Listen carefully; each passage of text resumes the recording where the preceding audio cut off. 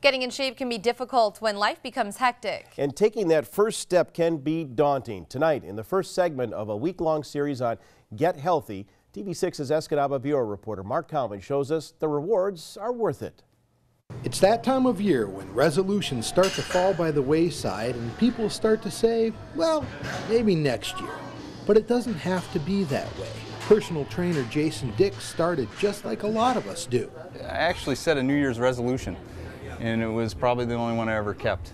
Everyone here agrees that the most important as well as the most difficult step is that first one. People say they want to get in shape.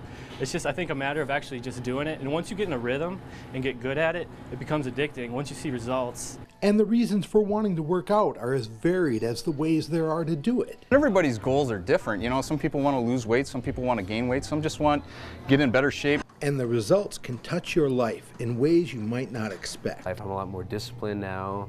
I get more done in the day, not just in the gym, but academically, just a lot more responsible, a lot more happy for sure. And perhaps the best motivator is the obvious one. Your body is the most important thing you have. I mean, I don't care how much money you got. If you don't have health, I mean, what do you got? To me, you got nothing.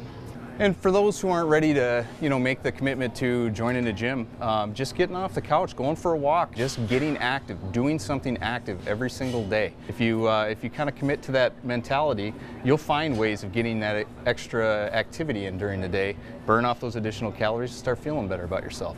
And then when you're ready, join the gym.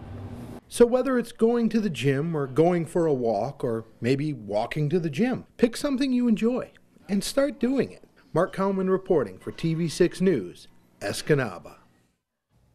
Good advice. Tomorrow, our Get Healthy series continues with a look at nutrition and what's needed in your diet for a healthy lifestyle.